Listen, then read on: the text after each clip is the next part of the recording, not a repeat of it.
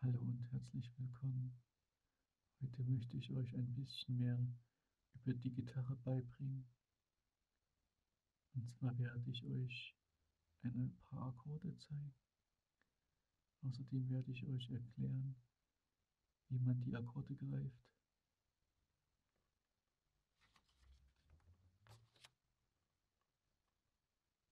Dann fangen wir mal an mit den Akkorden aus D-Dur. Das wäre einmal das G,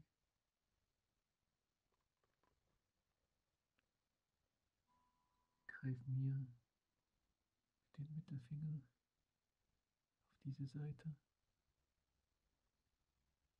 dann hier mit dem Ringfinger auf dieser Seite und unten auf der letzten Seite, auf der kleinen E-Seite, mit dem kleinen Finger. Dann haben wir den G-Akkord. Der klingt so.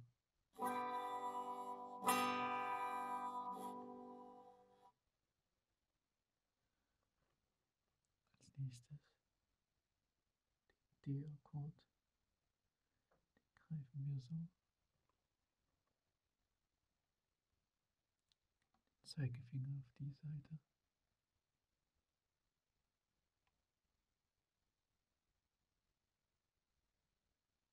Auf die G-Seite. Den Mittelfinger auf die E-Seite. Und auf die B-Seite. Den Ringfinger. So wird der Akkord gegriffen. Ich zeige noch einmal nach der Reihe, wie ich die Finger auflege. Erst der Finger,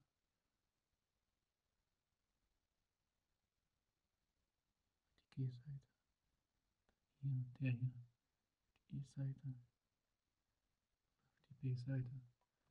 Dann klingt der Akkord so.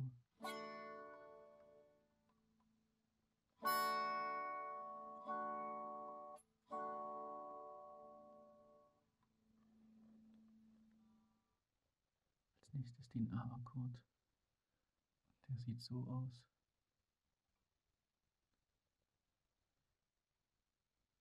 Ich greife mit dem Zeigefinger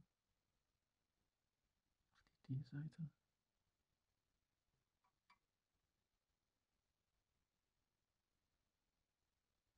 auf die G-Seite, der Mittelfinger und auf die B-Seite der Ringfinger.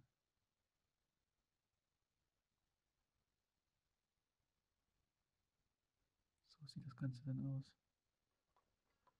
Das Ganze klingt dann so.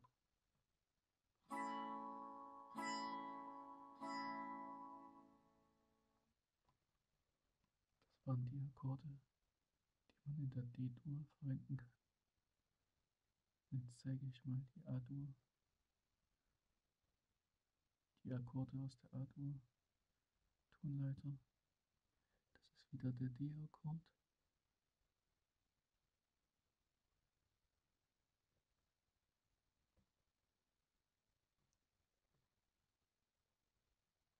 Zeigefinger, Mittelfinger, Ringfinger. Selbe Akkord wie vorhin. D-Akkord.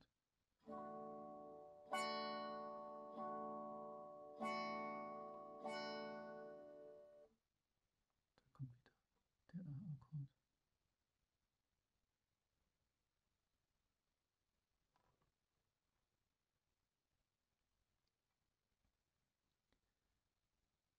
Zeigefinger auf die D-Seite, auf die G-Seite der nächste Finger und auf die B-Seite bzw. auf die H-Seite der nächste Finger. A-Akkord. Dann kommt ein neuer Akkord dazu, das ist der E-Akkord. Der sieht so aus.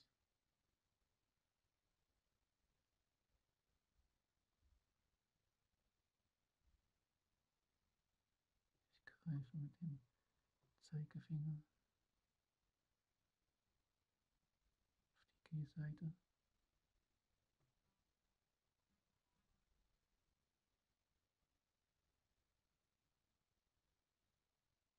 A-Seite den Mittelfinger, den Finger auf die D-Seite. Dann habe ich den E-Akkord. Der klingt dann so.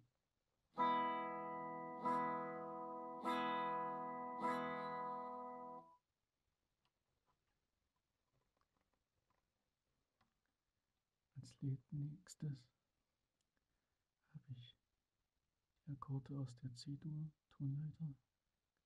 Das wäre immer der F-Akkord, die F-Dur. Das ist ein sogenannter Barré-Akkord. Der sieht so aus. Man sieht schon, ich muss hier den Zeigefinger im ersten Bund über alle Seiten legen.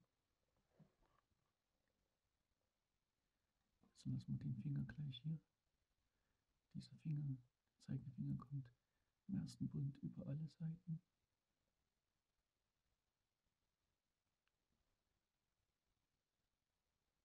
Dann der Mittelfinger kommt auf die G-Seite. Hier.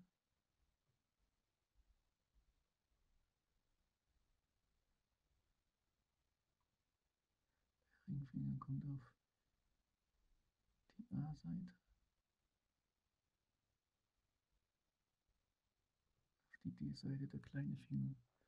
Sieht also schon, ich muss hier gleich mit 4 Fingern greifen.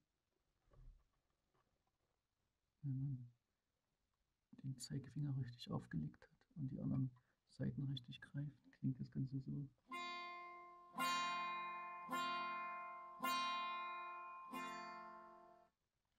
Das war der F-Barré-Akkord. Jetzt kommt nochmal, jetzt kommt als nächstes. Jetzt kommt als nächstes der C-Akkord. Der C-Akkord, den greift man so. Wieder mit 3 Fingern.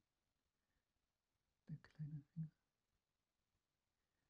Der kleine Finger auf die B-Seite, beziehungsweise auf die H-Seite. Der Mittelfinger auf die D-Seite. Und auf die A-Seite der andere Finger. Das Ganze sieht dann so aus.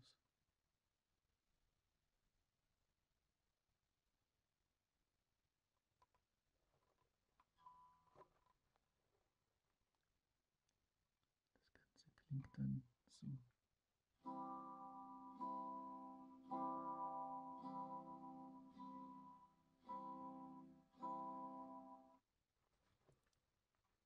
Als letztes kommt ja nochmal der G-Akkord. Den greift man so. Mittelfinger auf die A-Seite, auf die E-Seite der Ringfinger. Und hier unten der kleine Finger auf die I-Seite.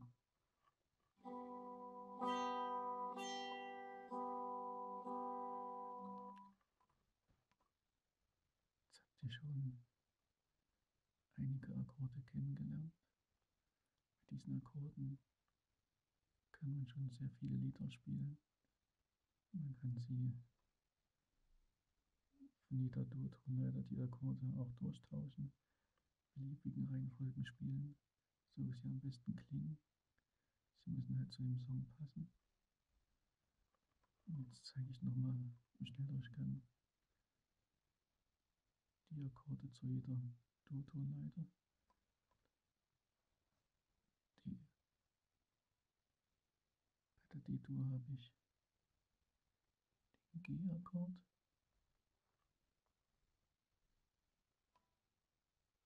den D-Akkord, den A-Akkord.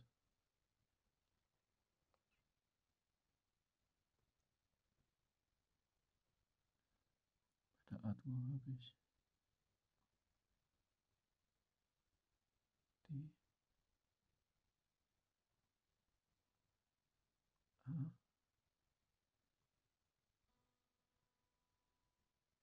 E.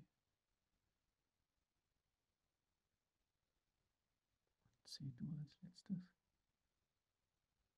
F-Barré. C. Und G. So, ich hoffe, ich konnte euch damit ein paar Tipps geben. Ich hoffe, ihr konntet auch einiges lernen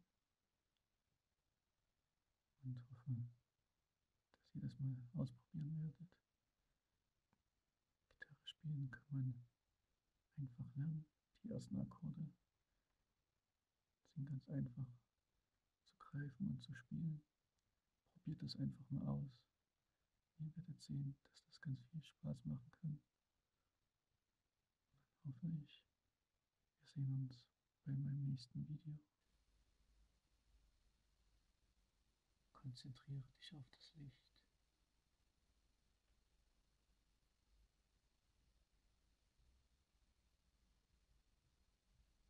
Bist ganz entspannt und ganz relaxed.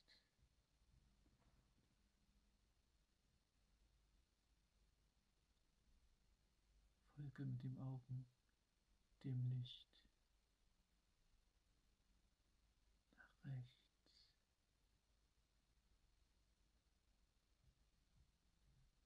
nach links,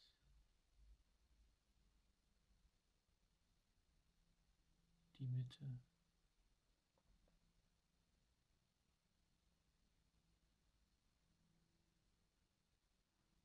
nach oben, nach unten.